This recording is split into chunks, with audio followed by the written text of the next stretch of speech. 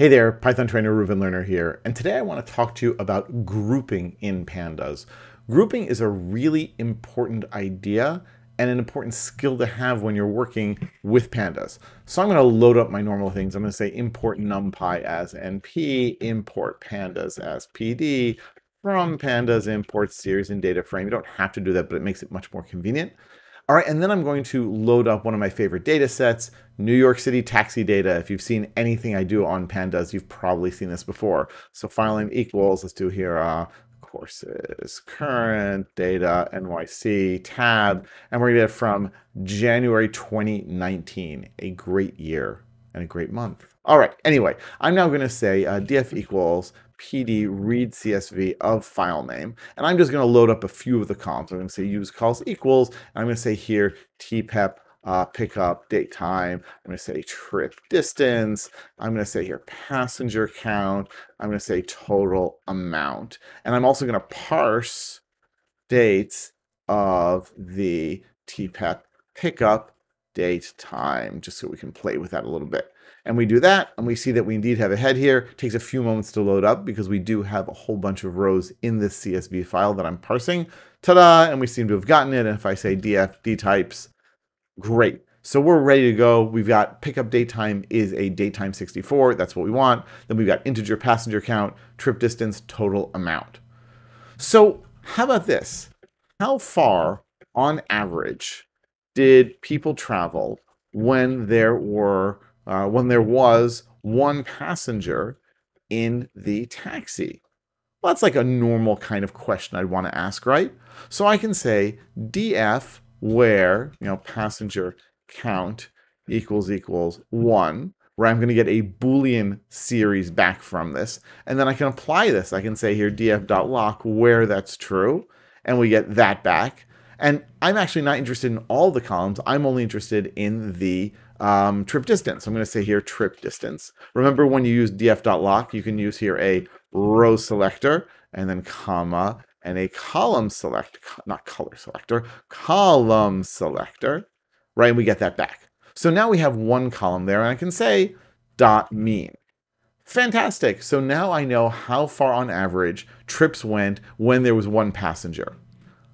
I'm going to ask a related question. How far, on average, did people travel when there were two passengers in the taxi? Well, I'm going to use a programmer's best friend, which is copy and paste. And I'm going to copy this and paste it. And I'm going to say passenger count is 2. And we get that back. Now I'm going to ask another related question. How about with 3 passengers? At this point, you're saying, hold on. This is getting a little ridiculous, right? I'm asking the same question with very slight variations here. Basically, what I'm really trying to find out is for each distinct value of passenger count, how far did people travel on average? That's really what I want to do. Now, if you're coming from a programming background, it might feel like the right thing that here you should use a for loop, but never use a for loop with Pandas. The moment that you start using for loops in Pandas, you're almost certainly doing something wrong. So what are you supposed to use instead? And here's what you want to do. You want to use grouping. What I'm going to do is I'm going to say df, that's my data frame still, group by, and I'm going to say here passenger count. And then I'm going to say here dot mean. Now, this is not quite going to work, but it's going to be close. So what does this mean? When I do a df.groupby passenger count, what this means is for each distinct value of passenger count, that's what the group by means. And when I run the group by, I get back a group by object. Well, that's not going to do me much good. And I have to actually do something with it. And what I'm going to have to do is I have to apply an aggregation method, meaning a method that takes a whole bunch of values and gives me back one value. What would those be? Well, the typical traditional ones are going to be mean, min, max, standard deviation. There are a few more as well. Count, sum. Those are the biggies. Or if it's min, it's the smallies. Okay, so anyway, df group by passenger count. And then I can say here, dot mean. Watch what's going to happen. I now get the mean for both trip distance and for total amount, because it applied it to both columns and it separates it by passenger count. So when we have 0 passengers, yes, there are taxi rides with 0 passengers, these are the averages. Average trip distance, average total amount. 1 passenger, average trip distance, average total amount. But what if you're not interested in both of these? What if you have a really large data frame with lots of columns and you only want to specify one of those columns? Well, then you can do that. You can apply square brackets to here, to the end here. And I can say, let's say trip distance. And so what this means here is for each distinct value of passenger count, show me the mean trip distance. And that's exactly what we get. And since we only have one column here, we get it back as a series. That's a pretty normal thing to want to do. And then we can get it back here. Now, of course, once I get these values back, I can sort them, I can search in them, I can do whatever I want. What if I want a different aggregation method? Different aggregation method. Let's say here I want to do, let's do max, or I want min and max. I want 2 of them. Say 2 different aggregation methods. Well, of course, I could say here, dot min, and then I can do it again. What do you know? It's 0, and dot max, and we get those. Okay, well, this works, but what if I want to combine them? I can actually do that. I can say here ag, and then I can say here min max. And look what I get back. Now this ag here is kind of special, and you can do all sorts of wild things with it.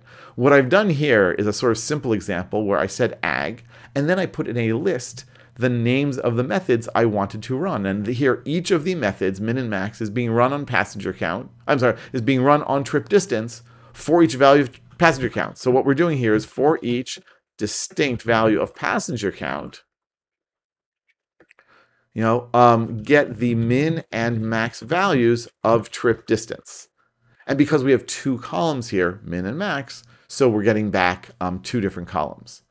I can even go, well, this is like, I can go totally crazy and wild with this, but this is a good example of how we can do grouping. Grouping is incredibly, incredibly powerful.